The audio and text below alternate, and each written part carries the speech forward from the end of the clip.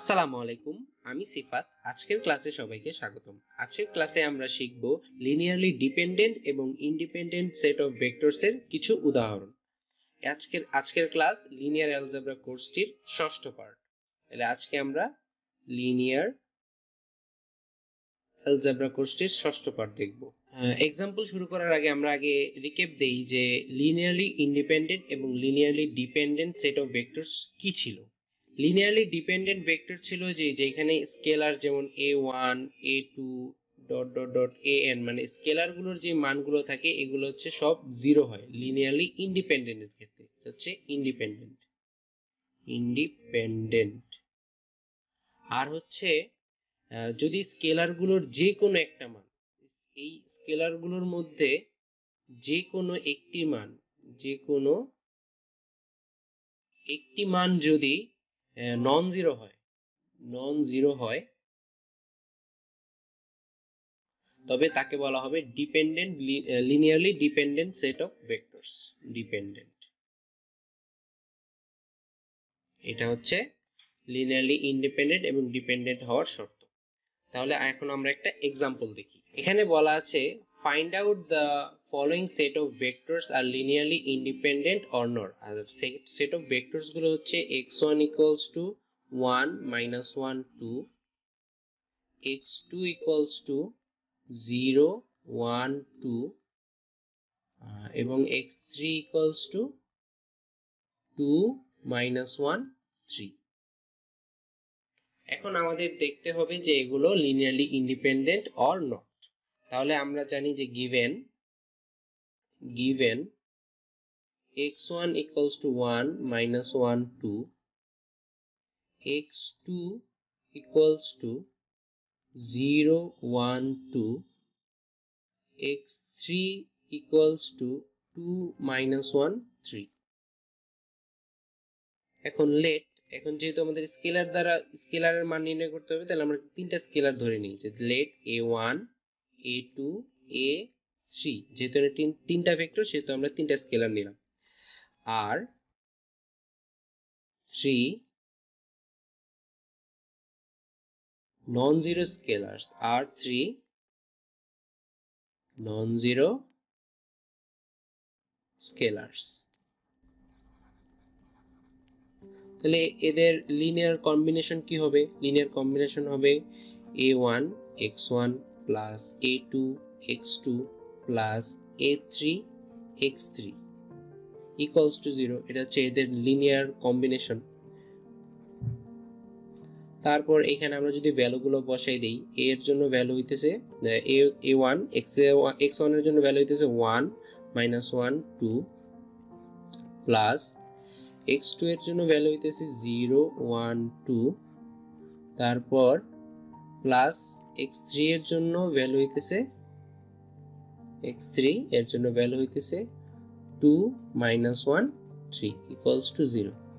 এখন আমরা যদি a1 দ্বারা a2 দ্বারা প্রত্যেকটাকে গুণ করে দিই তাহলে আমরা পাই a1 minus a1 2a1 plus এটা হয়ে যাবে 0, এটা a2, এটা হবে 2a2, তারপর প্লাস এটা হবে 2a3, এটা হবে মাইনাস a3, এটা হবে 3a3।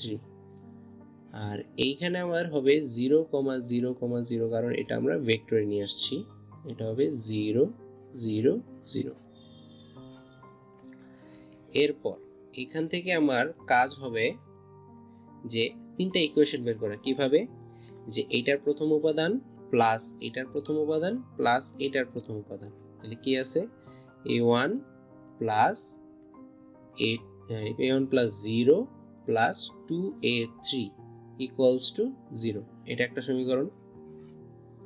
আবার আসে হচ্ছে এইটা দ্বিতীয়টা, এটার দ্বিতীয়টা, এটার দ্বিতীয়টা। তাহলে এখানে আমরা পাইতেছি মাইনাস a1 প্লাস a2 হচ্ছে মাইনাস a3 ইকুয়ালস টু 0।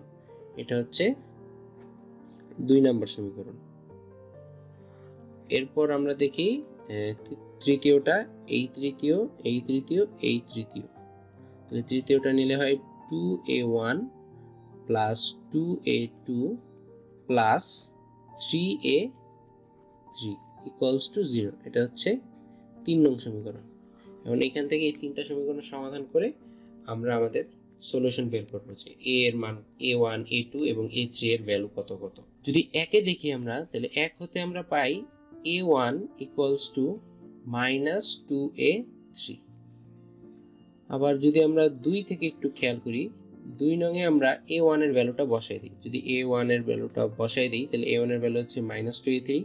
তাহলে এটা হয়ে যাবে মাইনাসে মাইনাসে plus 2a3 plus a2 minus a3 equals to 0। এখান থেকে আমরা পাবো হচ্ছে a2 ইকুয়ালস টু, এখানে হবে মাইনাস a3। এটাকে আমরা দিলাম 4 নম্বর সমীকরণ, এটাকে আমরা দিলাম 5 নম্বর সমীকরণ। এখন যদি আমরা 3 নম্বর সমীকরণটা দেখি, 3 নম্বর সমীকরণে আমরা এই a2 এর মান এবং a1 এর মানটা বসাই দিই। যদি a2 আর a1 এর মান বসাই দিই, তাহলে এখানে আসতেছে 4a3 minus 2a3 plus 3a3 equals to 0। বা এখান থেকে পাইতেছি আমরা মাইনাস 3a3 ইকুয়ালস টু 0। বা এখান থেকে পাইতেছি a3 ইকুয়ালস টু 0। এখন a3 এর ভ্যালুটা যদি আমরা 4 এবং 5 এ বসাই দেই, তাহলে আমরা পাই 5 হতে আমরা পাই যে a2 ইকুয়ালস টু, এই যে a3 এর ভ্যালুটা যদি এখানে বসাই দেই, তাহলে a3 এর ভ্যালু হচ্ছে 0। তাহলে 0 যদি এখানে বসাই দিই, তাহলে এটা a2 এর ভ্যালু 0 হয়ে যেতেছে। আবার যদি 4 থেকে দেখি, 4 থেকে যদি এখানে আমরা a3 এর ভ্যালুটা 0 বসাই দিই, তাহলে 0 বসাইলে আমার a1 এর ভ্যালু এসে পড়তেছে 0। তাহলে আমরা কি কি পাইতেছি, a1 equals to 0, a2 equals to 0, a3 equals to 0। মানে আমাদের তিনটা ভেক্টরের এগেইনস্টে যে তিনটা স্কেলার ছিল, এই তিনটা স্কেলারের মান আমরা পাইতেছি 0। আর আমাদের সংজ্ঞা কি ছিল? সংজ্ঞা ছিল যে যদি a1 a2 মানে যতটা ভেক্টর থাকবে তার এগেইনস্টে যতটা স্কেলার থাকবে, যদি সবগুলো স্কেলার 0 হয়, তাহলে সেটা হবে linearly independent set of vectors. তাহলে যে এই তিনটা সেট অফ ভেক্টর হচ্ছে linearly independent, linearly independent set of vectors। এই হচ্ছে আমাদের কাঙ্ক্ষিত অ্যান্সার। তাহলে এইভাবে আমরা প্রমাণ করতে পারি যে লিনিয়ারলি ইন্ডিপেন্ডেন্ট অথবা কোনো set of vectors linearly independent অথবা লিনিয়ারলি ডিপেন্ডেন্ট কিনা। যদি এখানে কোনো একটা স্কেলারের মান যদি নন জিরো চলে আসতো, তাহলে সেটা হয়ে যেত linearly dependent set of vectors. তাহলে আজকে আমরা শিখলাম কিভাবে লিনিয়ারলি ডিপেন্ডেন্ট এবং linearly independent set of vectors find out করা হয়। তাহলে আজকের ক্লাস এই পর্যন্তই। সবাইকে ধন্যবাদ। আসসালামু আলাইকুম।